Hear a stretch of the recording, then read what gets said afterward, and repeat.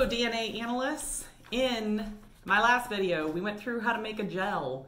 If you have not watched that video, there's a link down below. Make sure to watch that first. Now we're going to be on the back of the handout. The handout's down below as well. And today I'm going to show you how to load and run your gel, how to add your DNA and run it, and then how to view your gel and analyze it. We made buffer yesterday, and we're going to make buffer again today, but we're going to make more today because this is our running buffer. So this is the buffer that will fill our chamber. I am using the Edvotek M12, which will hold 400 milliliters of buffer. So you may remember the first time what we did to dilute is we divided by 50, and that'll tell us how many times 50 goes into 400 tells us how many milliliters of the concentrate we need. So 400 divided by 50 is easy to do in our heads, hopefully. That tells us we need 8 milliliters of the concentrated. We start with our concentrate and then we add water to make up the difference. So use your 50x TAE concentrate.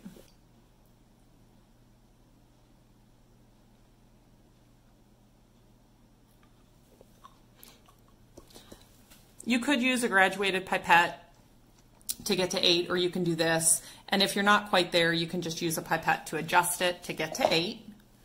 Then you're going to dump that into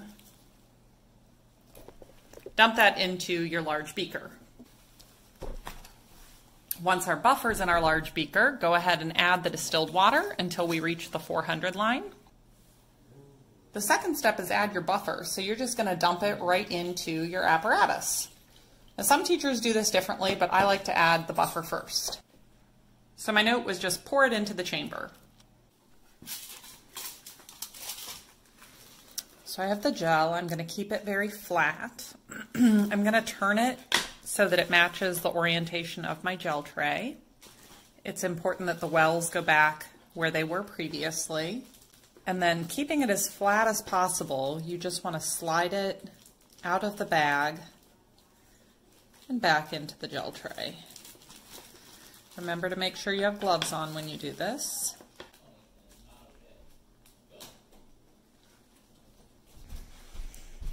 So your note put back in just as it was. Okay, now we're going to load the DNA. For the DNA loading, you are going to need your gel, your tips, your DNA strip, and a container for your used tips, because you have to change tips every time you load. And you're going to want your 200p micropipette set to 30. My DNA comes in this little strip, so if you have an Edvotek kit of some kind, this is usually how it comes. And you can see it's colored from the gel loading dye, which has already been added. This DNA has already undergone PCR, and it's been cut with restriction enzymes, and it's all ready to go. You'll notice that the wells on the top say A, B, C, D, E, F, G, and H are empty. So we're going to load from left to right in our wells, A through F. I'm showing you a method called dry loading, where you load your gel when it's not down in the buffer. A lot of people do wet loading, but I think this way is much easier, especially for beginners. So go ahead and just stab right through the foil. You want to make sure your pipette's set to 30. Press your thumb to the first stop before you put it down into the liquid to avoid bubbles. Then release your thumb, and you should have 30 microliters of dyed DNA and no air bubbles. I like to hold the tip at a little bit of an angle. Make sure it's down in the well, but it's angled. And that just keeps me from piercing a hole in the well.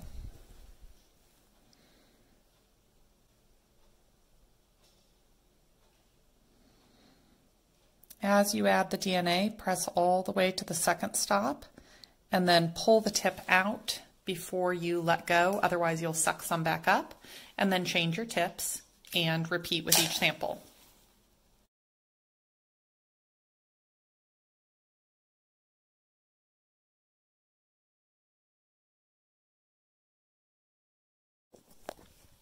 Okay, once you are done, oh, that was real dumb. I just pushed that. You should be able to see DNA in each of your wells.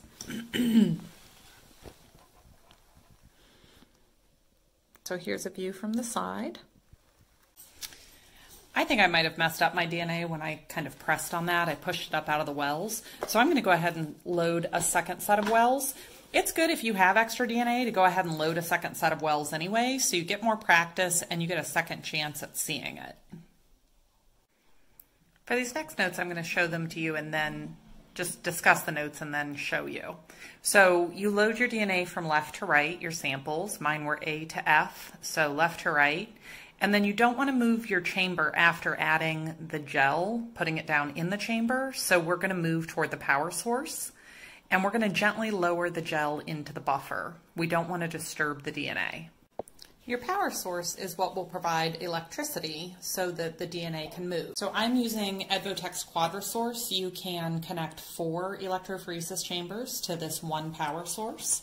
And you can see I've set my chamber right next to it, but you want to be close enough that you don't have to move this chamber once you put your DNA down in.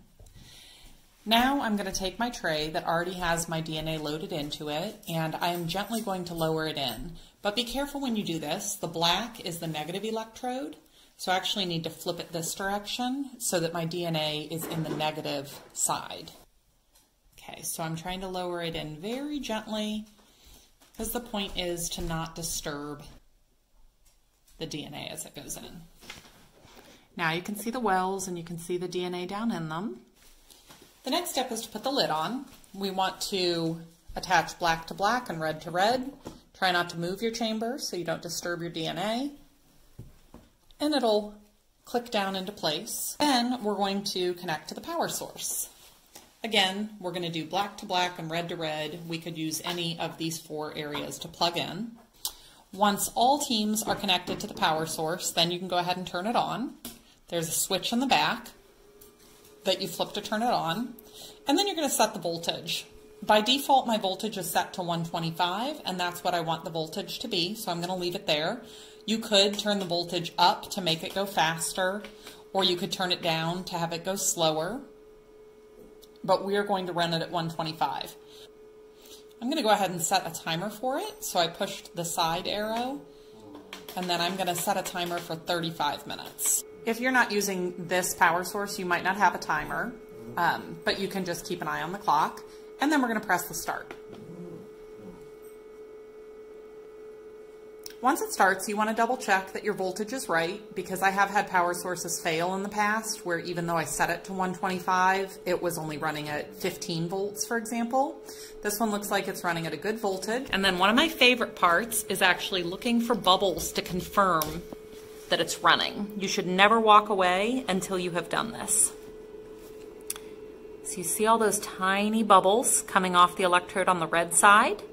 And then over here, where the black electrode is, these are our negative bubbles. So now the negative electrode is repelling the DNA. Because the DNA is repulsed, it's going to start to move away from the negative and toward the positive. One more thing that I always have my students do is lay their bag on top of their power source.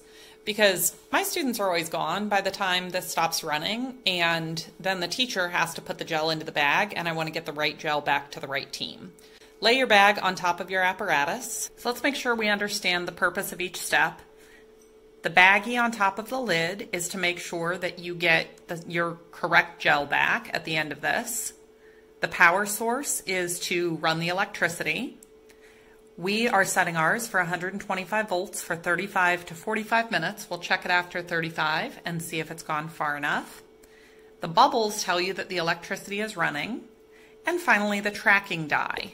When you look in this chamber, what you're seeing is the tracking die, not the actual DNA itself, and that's showing you approximately how far the DNA has migrated.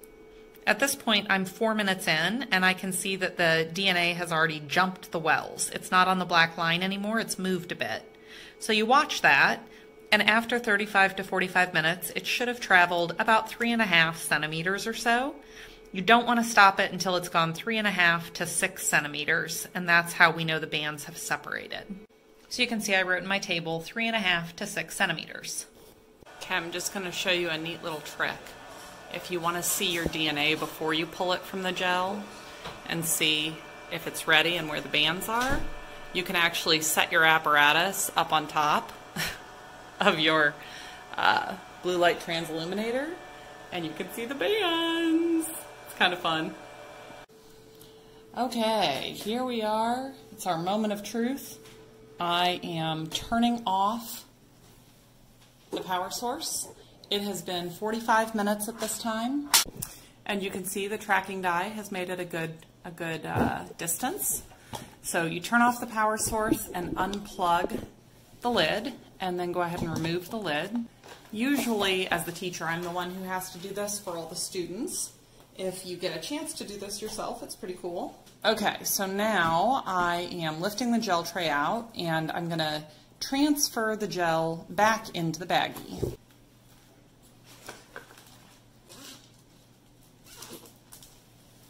And let's go ahead and do cleanup. Cleanup's really simple. Just rinse off the tray, rinse the apparatus well, and set them both upside down to dry. I'm going to dry off my baggie as best I can because I don't want to get my transilluminator too wet. Now this is my first personal favorite part. We are going to use the True Blue 2 transilluminator from Edvotek, and this will let us visualize the DNA. Okay, you want to lift this up. If we had stained it with a blue stain, we would do it on the white light, but when we use CyberSafe, you want to put the blue plastic down, then lay your gel down, and then put the orange on top of it. Now you do want to turn the lights down for this part. So the first time I did this, I flipped the switch, I got all excited, and then I turned it off and went to tell my family, and when I turned it back on, it looked like this. That's because the True Blue has two settings. When you're using it with CyberSafe and the transilluminator, you want it to be pushed up to the black, not to the white. And both sets of lanes turned out pretty well. Okay, let's recap here what we did. My paper got a little wet, but we turn off the power, and that's just to cut the electricity. We don't want electricity running through it when we're handling our apparatus. Transfer the gel to a baggie, and I'm going to put for viewing because we want it to be in a baggie when we set it on the blue light transilluminator. Clean the chamber and tray, so we rinse with water and invert to let it dry. Don't need to dry it off. Turn on transilluminator. Remember to darken the room first. And choose the right setting to make sure that you're able to view the CyberSafe. So if your transilluminator has multiple settings like mine, make sure that you have selected the right setting. Otherwise, you might think you have no DNA. Place the gel on the transilluminator. It goes between the blue and the orange plate. Take a photo. So you definitely want to take a photo with your camera so you can analyze it later. Our classroom only has one transilluminator and there's lots of gels. So you take a picture and then you just analyze the picture instead of the gel itself, and you make room for the next team. So I'll say to analyze. And compare lanes. Like I said, we could compare to the standard. Generally, we are looking for R flip matches. So if you have the same number of R flips and they're in the same place, then the DNA could be a match. I hope this video helped you out and that you have great success on your DNA gel electrophoresis. If you have any questions at all, please drop them in the comments. And if this video helped you, I would love to know. So let me know. Have a great day.